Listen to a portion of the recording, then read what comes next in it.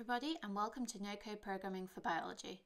I'm Stephanie Norwood, the course coordinator, and in this first tutorial I'll give you a quick introduction to what this course is all about. This video series has been developed by the Biomaker program to accompany the No Code Programming for Biology online course, but it can also be followed as a series of video tutorials in its own right. The Biomaker program is a collaboration between the Synthetic Biology Interdisciplinary Research Centre at the University of Cambridge and OpenPlant, one of the UK's national synthetic biology research centres.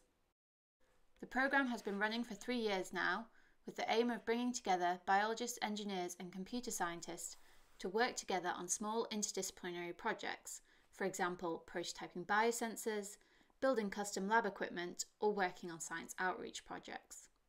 Every year we run the Biomaker Challenge, where small teams of students and researchers can get funding to kickstart their projects. So far we have funded 88 different projects, and you can learn more about them on the Biomaker website at www.biomaker.org.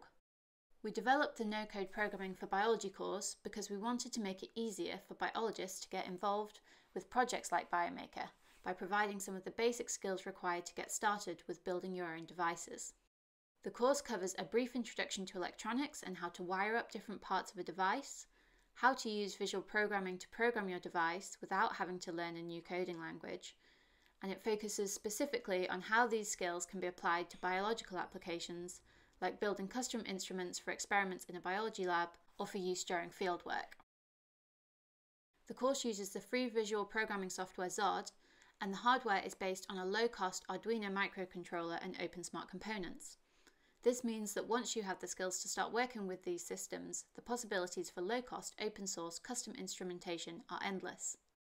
The course modules cover a range of different topics, including an introduction to Zod, the Arduino board and the starter kit, how to get started with your board and additional components, learning how to use Zod visual programming software, a series of mini projects to help you start building simple devices, and then additional resources to help you start building your own devices for use in biological research. We have a number of free starter kits available, so if you'd like to sign up for the course or the Biomaker Challenge, please do get in touch. If you already have a starter kit or are signed up for the course, then we hope you enjoy and that you find it useful. In the next tutorial, we'll be giving you an introduction to the Zod programming software, and later tutorials will cover how to test your board, how to wire up components, and how to get started with programming in Zod. Thanks for watching.